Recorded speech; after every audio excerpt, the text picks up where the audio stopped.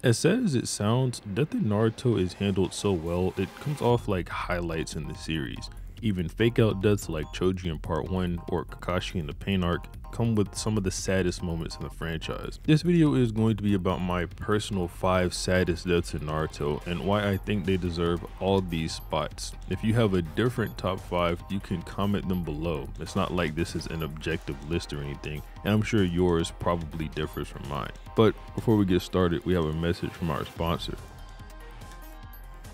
This video is sponsored by Poly AI, the voice assistant that's changing how we interact with technology on a whole new level.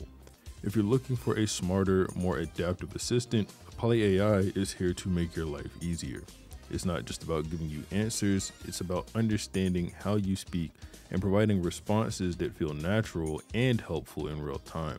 With Poly AI, you can handle tasks, get info on the fly, or just chat when you need a break, all through a voice assistant that feels more like a conversation partner.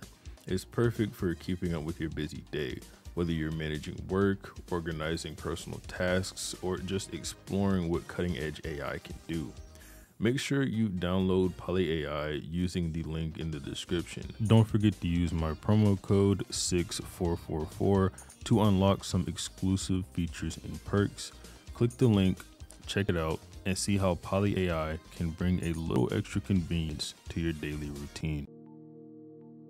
Obito's death marks the culmination of one of Naruto's most tragic and complex character arcs, embodying themes of lost potential, redemption, and the devastating effects of despair. As a kid, while he wasn't a genius or gifted, Obito was optimistic and determined with dreams of becoming Hokage.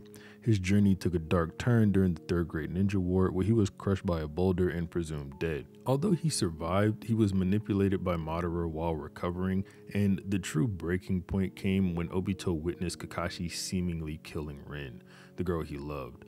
Unaware that it was Rin's wish to die rather than to become a Jinchuriki weapon, Obito's ideals shattered, transforming his hope into hatred. Accepting Madara's nihilistic views as well as his identity, orchestrating events behind the scenes to bring about the Moon's Eye plan, his goal was to create a world without suffering, even if it meant controlling everyone through an illusion.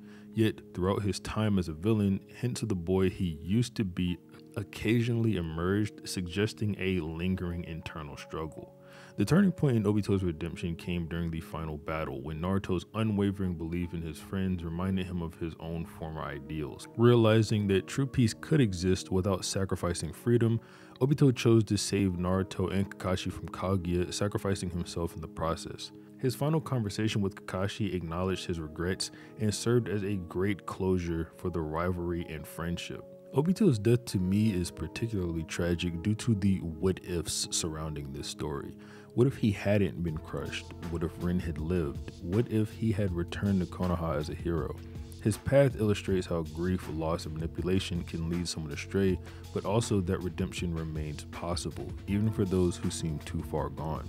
In the end, his sacrifice demonstrated that the boy who once wanted to be a hero still existed beneath the layers of darkness. His final act wasn't just a redemptive gesture, but also a message about the enduring struggle between despair and hope, and the power of choosing the light even in one's darkest moment. Obito's story isn't just about his death, it's a narrative about the search for redemption, the consequences of lost ideals, and the hope that no matter how far someone has fallen, they can still find their way back.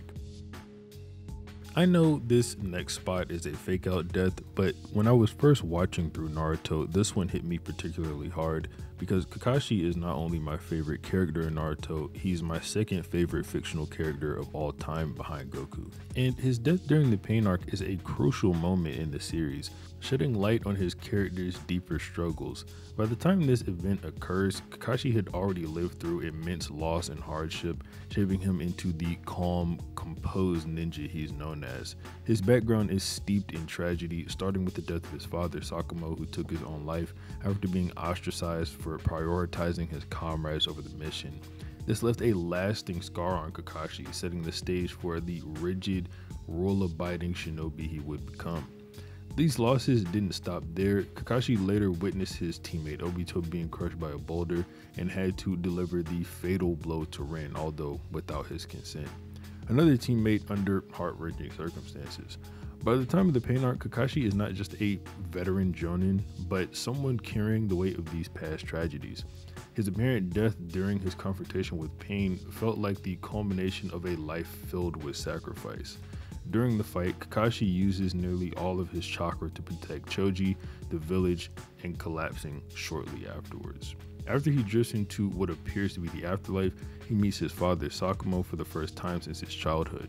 This encounter is significant because Kakashi has never truly processed his father's death. Sakamo's choice to abandon the mission to save his comrades, which led to disgrace and his eventual suicide, had been a source of unresolved pain for years. Kakashi internalized the idea that his father was a failure, which influenced his strict adherence to the shinobi code.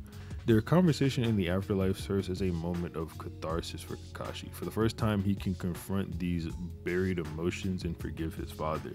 This interaction brings a sense of closure to one of the longest running threads in Kakashi's character arc, allowing him to reconcile his father's choice with his own experience as a shinobi. In this moment, Kakashi realizes the true value of placing his comrades above the mission, something Sakamo had always believed, but that Kakashi had only begun to accept after the death of his friend Obito. While Kakashi is revived by Nagato's Rene rebirth, the emotional impact of his apparent death remains significant, at least to me. It shows just how close he came to sharing the same fate as so many other shinobi who died for the village. The scene isn't just about Kakashi nearly losing his life, it's about him finding the strength to finally heal from his past. It emphasizes the ongoing struggle between duty and personal values, a conflict that has shaped his character since childhood. And had this not been a fake out death, this would 100% be the saddest death in Naruto for me personally. Itachi is who I have in the third spot, and he gets a pretty unfair advantage here. He's the only character in Naruto to have two separate death scenes that mean something. His first death scene isn't even all that sad. It's more or less what happens afterwards that makes it extremely sad, and the impact that it had on Sasuke. Because the truth behind Itachi's life finally coming to light. For years, Itachi was painted as a villain, the older brother who slaughtered his entire clan, leaving Sasuke with nothing but a burning desire for revenge. But as the series unfolds, the layers of Itachi's story are gradually peeled back, revealing that his actions were never as simple as they seemed. The massacre wasn't a decision made out of malice or a desire for power, it was a mission forced upon him by the higher-ups in the village to prevent a coup that could have led to a civil war. By the time we get to this final battle with Sasuke, Itachi is already a man living on borrowed time. He's suffering from a terminal illness, pushing his body to its limits to give Sasuke the fight he always wanted. But even in his last moments, Itachi holds back just enough, ensuring that his brother would be the one to deliver the final blow, essentially. That iconic moment when he reaches out and pokes Sasuke's forehead, just like he did when they were kids, shows that despite everything, his love for his younger brother never wavered. Itachi's actions throughout his life were motivated by a desire to protect Sasuke and ensure he would grow strong enough to survive in a dangerous world. The real tragedy of Itachi's story is that he carried the burden of what happened to the Uchiha clan all alone. Of course, Obito did help him with the eventual slaughter of the clan, but that's hardly someone Itachi would ever consider a friend, and hardly someone that batted an eye twice at killing the entire clan. Itachi chose to live as a traitor to the village and his family to ensure peace. He accepted being hated and misunderstood to keep his younger brother safe, never once revealing the truth to Sasuke, even as he was dying. The reveal of his true motivations after his death hit Sasuke hard, leading him to question everything he ever thought he knew. It was no longer just about avenging his clan, it became about avenging a brother who had sacrificed everything for his sake. Itachi's story is a tragic exploration of sacrifice, duty, and the bonds of family. His death wasn't just a passing of a character, but the unmasking of a hero who lived in the shadows. It served as a catalyst for Sasuke's transformation, pushing him onto a path of darkness, but also setting the stage for his eventual redemption. In the end, Itachi's legacy is one of hidden love and the painful choices made for the sake of peace, making his death one of the most impactful in the series. Minato and Kushina have some of the most heartbreaking deaths in all of Naruto, not just for the village that they literally died to protect, but for the son that they left behind. On the night of Naruto's birth, the peace of Konoha was completely broken when Obito, as a nameless terrorist, unleashed the Nine Tails, setting the stage for disaster. What makes Minato and Kushina's sacrifices particularly devastating is how in a matter of hours they went from the joy of welcoming their first child into the world to the tragic reality of having to give their lives to protect him. As the chaos unfolded, Minato and Kushina faced the near impossible task of simultaneously defending the village, subduing the tailed beast, and saving their newborn son. Even though they were two of the most powerful shinobi in Konoha, the situation left them with only one choice: to seal Kurama inside of Naruto, knowing that it would leave their son an orphan, which makes that decision even more painful. It's the love and sacrifice they both show as parents, as they prepared to use their remaining chakra to perform the sealing jutsu. They weren't just sealing a demon, they were sealing their hope for their future inside the child, entrusting Naruto with a power that would help him survive a world filled with danger. This scene is made even more heartbreaking by Kushina's final act of using her body as a shield to protect Naruto from Nine Tails' claw.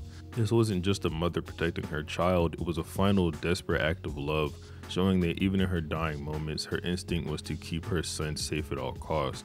Her sacrifice is the ultimate expression of parental love, and it's a reminder of just how much Naruto lost before he even had a chance to know his parents. Their last words to Naruto elevate the emotional depth of the moment. With time running out, Kushina imparts all the advice and wisdom she can, sharing her hopes, dreams, and regrets. She speaks to Naruto with a mother's tenderness, offering him guidance for a lifetime she knows she won't be there to see. Minato adds his own final message, expressing pride in their son and confidence and strength Naruto would one day develop. It's a powerful farewell that serves not just as a parting gift to Naruto, but as a lasting legacy that would go on to shape the kind of person he would become.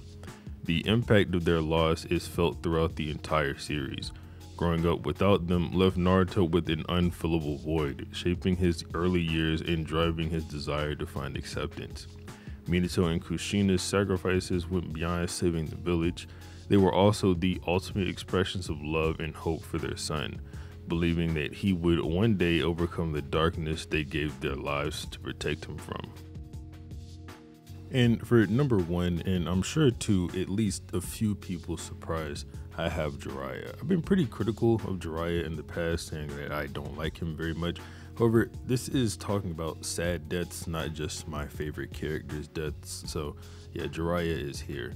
Not only because of his status as a beloved character, but because of the profound impact his loss had on the series and its central characters. From the start, Jiraiya was more than just a powerful shinobi. He was a mentor, a father figure, and a source of guidance for Naruto. His carefree attitude, the optimism he had, and wisdom kind of made him stand out as one of the most relatable and endearing characters, but beneath all that lighthearted nature was a man who had experienced a lifetime of loss and regret, making his final moments all the more tragic. Obviously, this all came to be during his mission to infiltrate the Rain Village, where he sought to uncover information about the Akatsuki and the leader of the Akatsuki, Pain. Knowing the risk, Jiraiya was fully aware that this mission could very well be his last. Still, he pressed on with a sense of duty and determination, driven by his desire to protect the village and ensure Naruto's safety. As he confronted Pain, it quickly became evident that this was a battle unlike any other. Pain, who was revealed to be his former student Nagato, wielded the Rinnegan, one of the most powerful dojutsu in the world. The revelation that Jiraiya's own teachings had inadvertently contributed to the rise of the Akatsuki made the confrontation even more emotionally charged.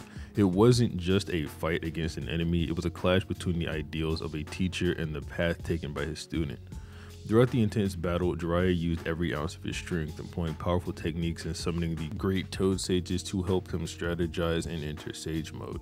Despite his best efforts, he was ultimately overwhelmed by the combined power of the 6 paths of pain and a cruel twist of fate. The man who had trained Nagato to use his abilities for peace was now facing the very power he had helped cultivate. The battle took a severe toll on Jiraiya, with him losing an arm and being gravely injured. But even when his chances of survival were slim, he refused to give up. His resilience in the face of overwhelming odds embodied his ninja way, a refusal to turn back no matter how desperate the situation. What makes Jiraiya's death particularly devastating is the way he faced it. As he laid on the ground, barely clinging to life, he reflected on his own journey, lamenting his failures and the mistakes he had made. He considered himself a loser for never achieving his dream of bringing peace to the world or winning the heart of his longtime love Tsunade. Yet in his final moments, he found a sense of closure and hope in Naruto. The boy that had once been his less than intelligent student had grown into someone who could truly change the world. Jiraiya's final act was to etch a crucial message into the back of Fukusaku, one of the Toad sages, providing the key information that would eventually help Naruto understand Pain's secret. It was a final gesture of defiance and duty, showing that even at the brink of death, Jiraiya's resolve never faltered. The imagery of Jiraiya sinking into the depths of water with his life fading away is symbolic of his journey coming full circle. He had lived a life filled with ups and downs, but he found peace in knowing that he had a legacy left behind. His death wasn't just about the loss of a powerful ninja, it was also about the loss of a guiding light for Naruto. For the first time, Naruto experienced the pain of losing someone he considered family, pushing him to mature and become even stronger. Jiraiya's sacrifice served as a catalyst for Naruto's growth, inspiring him to continue the mission his mentor couldn't complete. Jiraiya's death is more than just a turning point in the story, it's a powerful reminder of the series' themes of resilience, the pursuit of dreams, and the cost of the ninja way. It's a testament to Jiraiya's character that even in death, he continued to impact the lives of those around him, proving that a true ninja's legacy endures far beyond their final moments.